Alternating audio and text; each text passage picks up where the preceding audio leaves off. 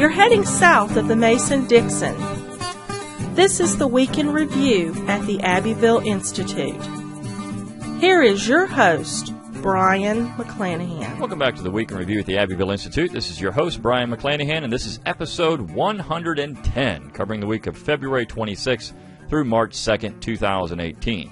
Glad to have you back on the program. Glad to be here. Before we get started, just want to remind you of all the usual things. Please follow us on Twitter at Abbeville Institute. On Facebook, you can like us there at Abbeville Institute, and you can subscribe to our YouTube page at Abbeville INST. If you do like this podcast and everything we do, please consider a tax-deductible donation to the Abbeville Institute.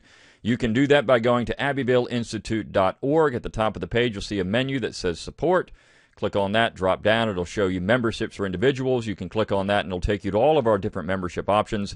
You can donate monthly or annually. Monthly for as little as $3 a month if you're a student, or $5 a month if you're not a student, or annually for as little as $25 a year if you're a student, or $50 if you're not a student. So go on out and check all that out. And while you're at our website, abbevilleinstitute.org, you can give us an email address. We'll give you Kirkpatrick Sales Emancipation Hell for free, and you will get our daily dose of Dixie Monday through Friday, along with our weekly email on Saturday or Sunday. And also a few new things. If you want to sport your Abbeville Institute gear, go on out to abbevilleinstitute.org. On the button that says Support, there should be a Shop tab. You click on that, and that'll take you out to all the cool items we've got for sale now: polos, fleece jackets, hats. So you can go out and get your Abbeville Institute apparel. And we've got an Abbeville Institute app. So go to your app store, whether it's iTunes, Google Play, whatever device you use. Going out to your app store, put in Abbeville Institute. You can download our app where you can listen to this podcast along with all of our lectures from our summer schools and scholars conferences. There's over 200 of those, over 300 items, media items on the app. Plus, it does take you to our website material Monday through Friday. If you click on the articles tab in the app, it'll take you out and you can go to the website that way. So great stuff happening out there. We've got the app, we've got the website now, we've got apparel. We have a lot of great things going on at the Institute, and all of that is possible, of course, with your donation to the Institute. We exist on your generous contributions alone. So if you do like what we do and you like our programs and everything we do, please consider a donation. It's greatly appreciated. And, of course, your donations go to things like our conference this past weekend, which, in my opinion, is one of the best conferences we've ever had at the Abbeville Institute. So I'm going to take a little time and talk about that for a few minutes, and also the material we have for the week. But let me just start with that conference. Now, we've done quite a few conferences. The Abbeville Institute has been around since 2002. We've done a summer, from 2002, yes. We've done a summer school every year since 2002. We've had various scholars conferences. Within the last several years, the last 3 or 4 years, we've started doing conferences that are more public involved, where we've opened them up to the public. Before, we had scholars conferences where we had our graduate students and various academics go and present papers. But we've done some different types of conferences, and we did a really good one in 2010 in Charleston, where we had people like Tom DiLorenzo and Thomas Naylor, who's now dead, and various other, Larry Reed from FEE. So we had some really great people out of that. But we've started doing these public conferences, and this one, which was on Confederate monuments, was just superb. First of all, we sold out. We had no seats left, so we had a great turnout. A lot of enthusiastic people from all over the country. We had people there from California and Utah. It was just a tremendous time. In fact, one of the individuals from California was a Korean individual, and he said he really loves the Southern tradition because it speaks to him in terms of traditional culture and religion. And so, I mean, just a great time and some really fascinating people there.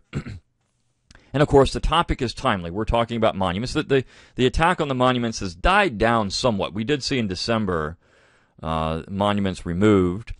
But it's died down, but it's not going away. You know, we saw that the shrouds came off the monuments there in Virginia this past week, but I'm sure the city of Charlottesville is going to try to put them back up, and there's no question that's going to happen. But or at least they're going to try, and I think this is being blocked by law at this point. But we'll see where how all this pans out. But certainly this is a timely topic. And again, the quality of the speakers. We had every talk was tremendous. And, of course, we recorded all these. So if you did not have the chance to go to the conference, you will get these in recorded form, either through the app or the website or YouTube. We'll put them all up there. They're on video and audio. And the highlight, of course, was Ben Jones' talk, Congressman Ben Jones, better known as Cooter. He did our banquet speech, and it was one of the best talks I've ever heard about Confederate monuments. He did a lot of other things, too. Talked about, Southern history and his role in the Dukes of Hazzard and just this idea of, the South in the 70s. He talked about the Civil Rights Movement. He was highly involved in that and his perspective on that. But it was just a tremendous time, a lot of fellowship. And if you've never been to an Abbeville conference before, this one was the best. And I can just see us expanding on these. We did a couple in 2016. We did one in Charleston in 2016 and one in Atlanta in 2016. And both were well attended, but not like this. The one in Atlanta was sold out as well. We had filled that one, but we didn't have as large of a room. So we had about 80 people for the Atlanta conference. And again, sold out. I think we're going to see these things get larger and larger and more people. And they're a grand time. People like the idea of meeting like-minded people and talking about the South and the Southern tradition and being around people that you don't have to worry about, are these people going to attack me for being pro-Southern? It's a great time. Plus we have, there's people selling books from Shotwell Press. We've got our own merchandise we sell there. So it's just a wonderful time to meet and engage with like-minded people. The talk that Aaron Wolf gave was just tremendous. Aaron Wolf from Chronicles Magazine. If you're not a subscriber to Chronicles Magazine, you should think about it. Chronicles, a magazine of American culture, and he's an editor there and writes great stuff. You can follow him on Twitter. He does have a Twitter account, and so go out and look for Aaron Wolf. I can't remember what his Twitter handle is, but he puts stuff up. He's very witty. We had, of course, Dr. Livingston speak. Just a usual great talk. Dr. Kogan, who is a Jewish Confederate, talked about his perspective on monuments and the flag, and just a really moving speech by Dr. Kogan. Kirkpatrick Sale gave a great talk about slavery and its wider perspective of this issue of slavery in the world. So we just had some really good talks, and I can't emphasize that enough. People came away from that conference saying this was one of the best things they've ever been to, and we had a lot of new people there who had never been to an Abbeville event before. So I was pleased with that, and I think Dr. Livingston was pleased with that, and people that are on the board and people that have been to these conferences before. We, of course, have people that frequent the conferences, but they were all pleased with the quality of the program and the content. And so please consider going to one of these in the future. We're going to have one in Dallas in the fall. We were going to do that in the spring. We moved it to the fall because we just ran out of time to do some things. We're going to have one in Dallas in the spring. So probably somewhere in either September or October, we're going to do a Dallas conference. I would think probably closer to October. And, of course, we do have our summer school coming up, which will be in July 15th through 20th. Going to be a grand time for that too. Now that's limited seating. If you are a graduate student, undergraduate student, advanced high school student, or you're a parent of any of these people and you want to send them to that, contact Dr. Livingston as soon as possible and ask about scholarships. We do have scholarships available for these conferences, and these are student-centered, though we do have a lot of people who aren't students go as well, but student-centered. This year we are going to have, the topic is music in the Southern tradition, and we are going to have Bobby Horton do a concert on our banquet night. So it's going to be a 90-minute show. If you've never heard Bobby Horton before, he does period music. It's just fantastic. So he's going to be there doing a lecture, concert. So it's going to be a grand time again. You need to get to one of our conferences.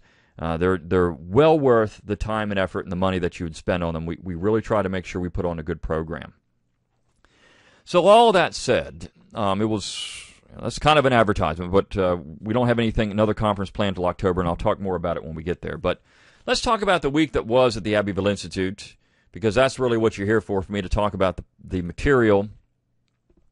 And so we had several good articles this week, I think. Some different things. We did have an article, started off Monday with an article on Spencer Roane. Now, if you don't know who Spencer Roane is, you're missing out. And most people don't know who Spencer Roane is because he never served on the United States Supreme Court. Now, that doesn't mean he wouldn't have served on the Supreme Court. In fact, Jefferson probably was going to appoint him Chief Justice if John Adams had not snuck in John Marshall just before he left office. Of course, John Marshall was Secretary of State, and Adams was trying to put his stamp on the federal judiciary, and so he put Marshall on the bench, and that blocked Jefferson's appointment of Roane. Now, if Roane had been appointed, this would have changed forever the Supreme Court, because Spencer Roane was part of what was called the Richmond Junto. And the Richmond Junto were the old Republicans. These were people that were dedicated to the principles of federalism and state power. And so when you look at Roane, he did serve on what's called the Virginia Court of Appeals, which is like the Supreme Court for the state of Virginia. And he was constantly sniping at federal power, at the Federalists, at John Marshall, and the decisions that court was making. And so here you have in Spencer Roane, this piece was written by Joe Wolverton, who's a great scholar for us, does a fantastic job in what he writes.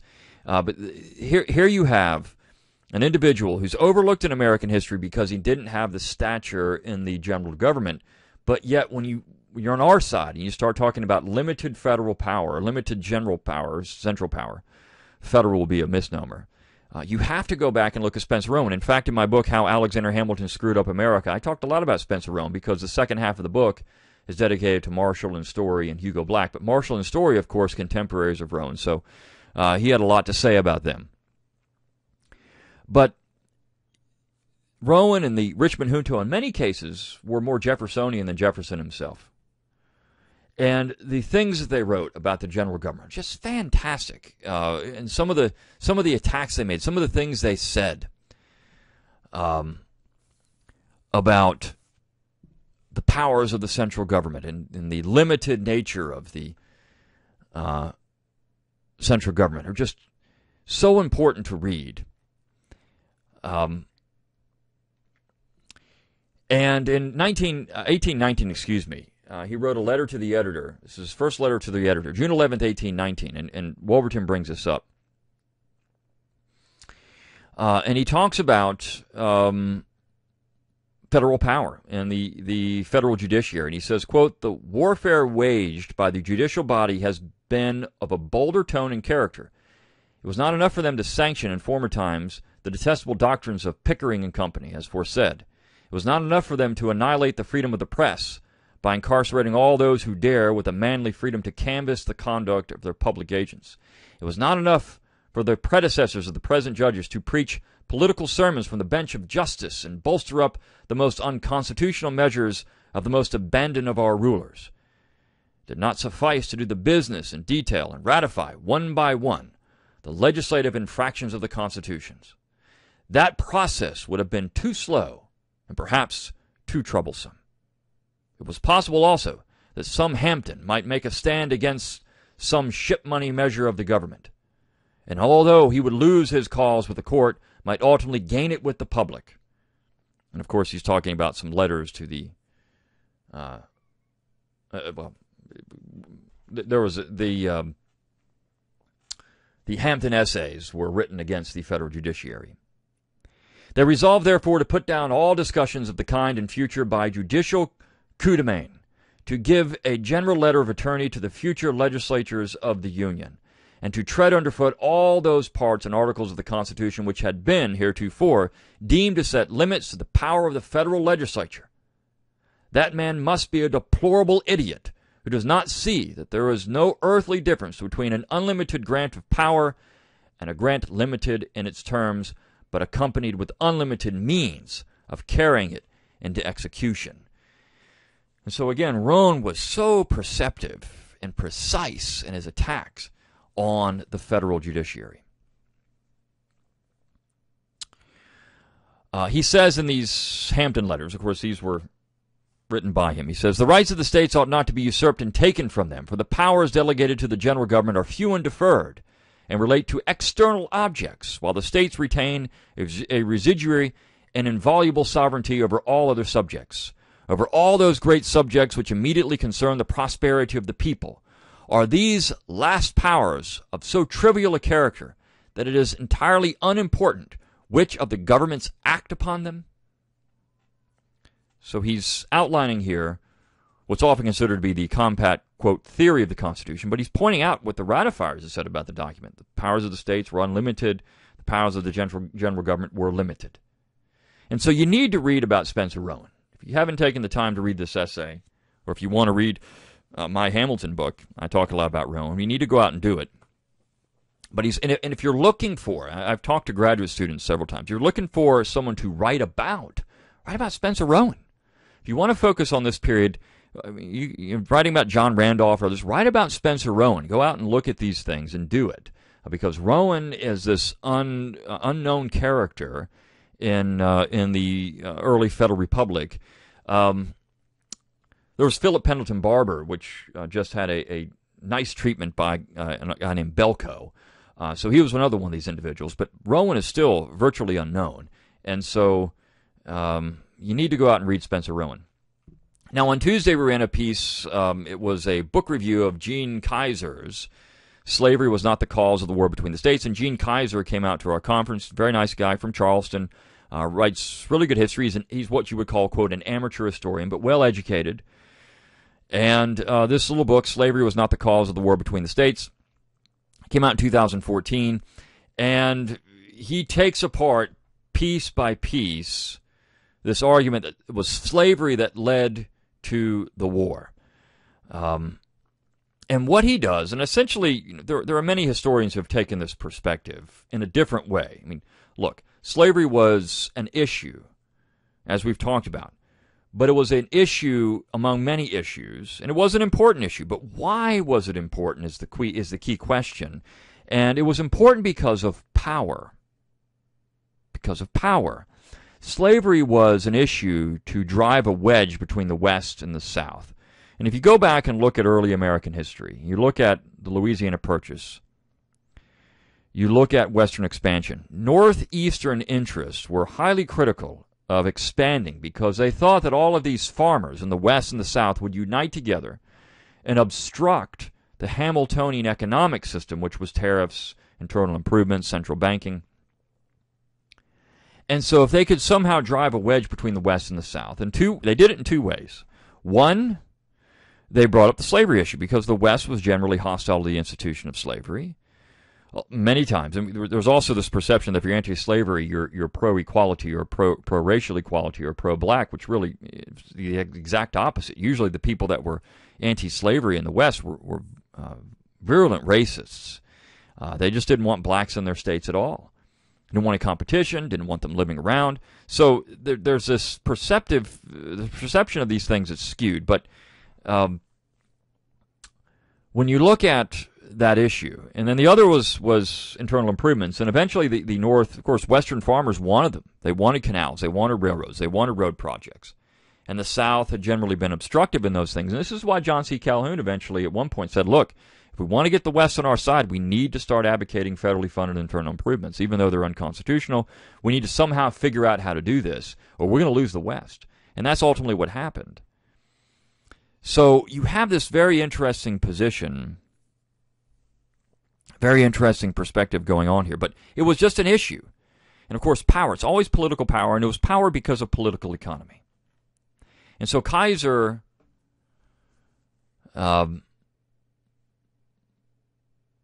writes a very good book talking about power. He defends secession, defends the idea of secession. He attacks Lincoln for being the aggressor in this particular war, not the South.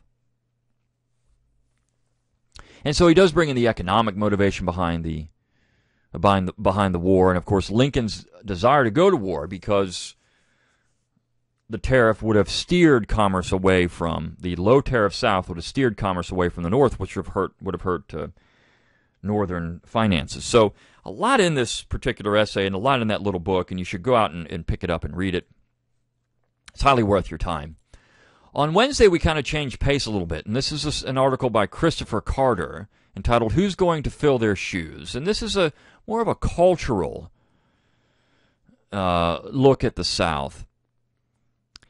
And he brings up, he says, quote, "The trend of the past century has been one of ready and rapid urbanization and suburbanization, An emptying of the rural populations, declining birth rates, and regional migration contribute to this. Dependence on manufacturing, which fills an area with success and just as easily deflates the newfound affluency with departure, causes small mill towns to court more business or lose their citizens who have been deprived of work. The economics of raising many children in such an environment, while not impossible, is seen by many as too much of a hardship, and the people seek out where monetary success and a good dollar living may be had. He says, the old man in the filling station is one we are left pondering, for it is he who is rapidly disappearing from the landscape of the South. Communities are crippled where there is no consistency, with the exception being of the consistency of a steady decline. Where will the families be that tend the farms or work the old country filling stations? Who will provide the populations that will carry on the small town traditions across the South? These are difficult questions to answer with no salient solution. He says, my own hometown is losing its population at a steady pace. My father, rather than uproot the family and move us to some city, chose to commute instead. Thankfully, his work allowed this for years, and then at last he was able to secure work at home. These were difficult situations in which he bore the burden of extra travel on his own person in attempts to profit his family. I believe he succeeded in gifting us with something wonderful and irreplaceable, a true home. One is left wondering whom he will imitate. Jones, who sought ease away from burden with the broad on his back, or a father who goes forward so that his family may stay behind. And this is an interesting dilemma. In my own podcast, I brought up this idea, and I talked a little bit about it, this declining rural environment. And how do you stop that? I think the internet provides some of the answers. You can work from home, but also small farms. We really need to think about people going out and working a farm. You can at least provide for yourself. This is that independence that we've often talked about on this podcast and at the website. We've had a number of articles on that, trying to be more self-sufficient and independent. But this is a real issue. Next week we're going to run a little piece on a small town in Mississippi. And same type of idea. But one thing you could think about with these issues, of course, is how communities can be built based on like-minded people. This is, there was a discussion years ago in South Carolina for like-minded people to move to certain parts of the state and just kind of set up an independent community. And this is kind of utopian idea. You just move into an area and then you try to build up the economy there, and you help each other out. In some ways that's true. In other ways, there's something natural about that, and having small towns and like-minded people, and you have a much more peaceful, prosperous area. So maybe something like that could happen, where you get like-minded people. There was the idea of the Free State Project, where everyone moved to New Hampshire, libertarians moved to New Hampshire, and but maybe we need something for that in certain parts of the South. You could have Southerners move into an area, and you set up shop there, and you create a vibrant economy of like-minded people. It would have to be a program, something that you try to purchase the land or purchase. There are whole towns for sale at times, but you have shops and other things for people to go, and you shop locally, and you buy locally, and you have produce, and you do these type of things because that would help create a community. Maybe that's something that should be considered by people in the South. But we have to ask those questions. Who's going to fill the shoes in small towns? Maybe it's time for kind of a migratory pattern of Southerners to go live in the same small town. People of like-minded Southerners. On Thursday, we ran a piece which corresponds to the piece on Tuesday, the pseudoscience attack on the South by Gail Jarvis, and he talks about how many of the people who are now attacking the South aren't really historians, they're sociologists. And this is the problem, and it goes into the monuments. This was actually brought up by Dr. Kogan when he was doing his talk. He said, how do these people know what people were actually thinking when they erected the monuments? There's no clear evidence. There's no evidence, really, that anyone went out and said, I'm erecting this monument to maintain white supremacy in the South. In fact, no one said that at all. So how do you know that's what they're doing unless you can somehow read their actions or read their mind and saying, well, this is completely it? Jarvis says that James Loewen, who we attacked a week or two ago, He calls his history tabloid science. And this is the issue. I mean, what we have here is shock value, people who are writing history. And it's funny because these people really think they're cutting edge. They're speaking to the man. They're speaking to power. When, in fact, these are the people that are in power. It's this type of material, our material, that's speaking truth to power. It's the currently, as Jarvis said, the currently sanctioned narrative to say that Confederate statues are racist, that Southern symbols are racist, that the South is racist, that everything in the South and Southern history is racist. I saw there was an article about a copy of the Declaration that had been found behind a wall in Virginia, and it was actually owned by the Madison family. And in the piece, it was in the Washington Post, they said the Madison family occupied their land. Occupied. Now think about that term. They didn't live there. They didn't rear a family there. They didn't farm there. They occupied that land. Now, that's a subtle phrase, but think about what that means. It wasn't actually theirs. They occupied it. It was somebody else's. As we just saw in South Africa, the South African government has confiscated all land from white South Africans. So those people and to the government in South Africa, they were occupying that land. And that is how certain people on the left view Southerners, for example, is how they viewed Southerners in the Reconstruction period. They wanted the land. Get rid of the Southerners, we'll take their land. Southerners were occupiers of northern land. It was theirs. It was their territories, their conquered province. But this isn't a piece that just came out in 2018. Think about that. 2018. It's absolutely crazy the way things are going. But Jarvis points out that this is part and parcel of the modern, this idea of the pseudoscience attack. It's part and parcel of the modern narrative on Southern history and American history in general. Because not only are Southern monuments under attack, but so is Washington and Jefferson and obviously Madison. Anyone who had owned slaves, anyone who had had any type of position that would be in contrast to what the social justice warriors on the left want, has to be forfeit. Now, some Americans have drawn a line at this and said, no. But see, this is the thing. It's a slippery slope. And it was discussed at our conference. It's a slippery slope. One of the things that Kerry Roberts brought up in his particular talk, which was so good, he talked about how the Internet and how the tech industry is bent on monitoring speech and thought and how you interact with things and clamping down on what they find offensive. Large conglomerates like Google, which owns YouTube, for example, Twitter, Facebook, all of these social media platforms are monitored. And if you say something or do something they don't like, they can just cut you out. And of course, with so much of our commerce and industry and ideas and things floating around the internet now, that can be very dangerous. That's censorship. And of course, as Kerry called them, this revenge of the nerds.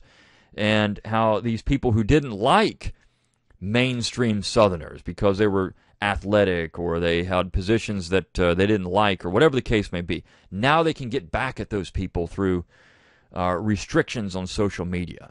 It was a great talk, last talk of the day. Fantastic talk. In fact, I think it really moved people when it comes to free speech and thought control. This is what we're up against. And so we need to be aware of that. Of course, the Abbeville Institute is still operating on the internet. We're still out there. We're still talking about things. And we're still trying to be another voice.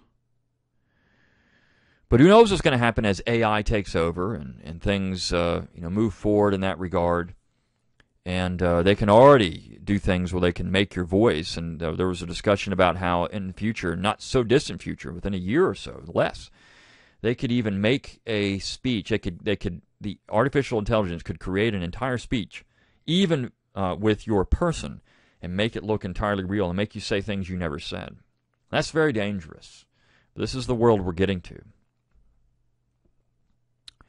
So this is a wonderful, wonderful little piece too. And again, we've said this stuff before. And it's going into directions, as Jarvis points out. One of the things that I found interesting in this is that there's the Buffalo, New York NAACP wants reminders of President Millard Fillmore ended because he signed the Fugitive Slave Act in 1850. So they want to get rid of Millard Fillmore. There's talk about getting rid of Teddy Roosevelt. This is how far this stuff is going. So, where does it stop is the question. Now, how did all this happen? And we've been running a series of pieces by Dissident Mama, and there was actually someone who sent a comment through the website asking why she uses a pseudonym. Well, because that's what she asked to do. So if she didn't want to use her real name, and that's okay. I mean, we'll run pseudonyms if need be, and this is her own brand. She has her own website, and so that's part of it too. But she talks about how the Puritans became this puritanical zeal of New England, and this is not an attack on Puritans. And we've had people get very upset because you did have a much more puritanical side of Christianity filter into the South of the Great Awakening. So they think that we're attacking Puritans. Not necessarily. We're attacking Yankee Puritans and that puritanical zeal, which became secular ultimately, and then led to progressivism. And I think that she does a very good job here connecting the dots between those things, because that is important to understand. This is something Richard Gamble talked about in a book about Puritans and this City Upon a Hill. I think that's the title of the book, City Upon a Hill. But this connection between that puritanical zeal of New England and then progressivism and that imperialism of America. The Puritans were imperialist, culturally imperialist. If you didn't think like them, they were going to force you to think like them. That has a lot to do with American history moving forward and why the South was constantly under pressure from New England to change. Because the Southerners didn't think like them. Southerners didn't act like them. This is something entirely different to them. So it's important to note that, and important to show where these things, and there's a third part to this as well, which will run probably not next week, but it'll be the next week. So we'll get to part 3. But this connecting the dots between modern progressives and New England Puritans is an important part of what we do. In fact, we've talked a lot about New England studies here, Northern studies. You know, why is it the Deep South instead of the Deep North? The Deep North was the odd section. The South was like everywhere else in the world, really. But it was the Deep North that was different. And so I think we need to focus a lot of attention on that North. That's a good area for graduate students as well. You know, people are asking me, what should I do in graduate schools? Focus on the North. Attack the North for what they were. Or focus on 20th century history, Southern history, which is so good. There's a lot of good stuff out there. And talk about the early 20th century South. That's a key to a lot of things. So there's so many different areas without focusing on the founding generation or the war that need exploration. And if there are any graduate students listening to this, heed my word. Listen to me and say, go do these things, because it's if you do Northern studies or you do the progressives in the South, they were interested in things like an income tax and anti-banking. You can use that to your advantage, because a lot of lefties don't like that stuff either, or at least they like the income tax, but the idea of attacking the rich. I mean, this was a tax on the rich. You can do that, or you can talk about how this is a tax on big business, and you'll find some common ground with them, and so you'll be able to navigate a little better. And that's something that just to think about when you're doing research and thinking about topics. So, we had a really great week, really great conference. In the future, think about going to an Abbeville conference. They are highly worth your time and effort and money to go and be around people that think like you, and to have that type of fellowship from people from all over the United States, all over the world. We've had, a couple of years ago, we had someone fly in, a resident scholar from Japan. Jack Marquardt flew in from Japan to go to a conference. Now, that's saying something, because that's a long trip to come to a conference. So we do get that, and so it's wonderful to have people come out and see what we do, and meet you in person, and get to meet us in person. It's a fun time. So think about that, but until next time, good day.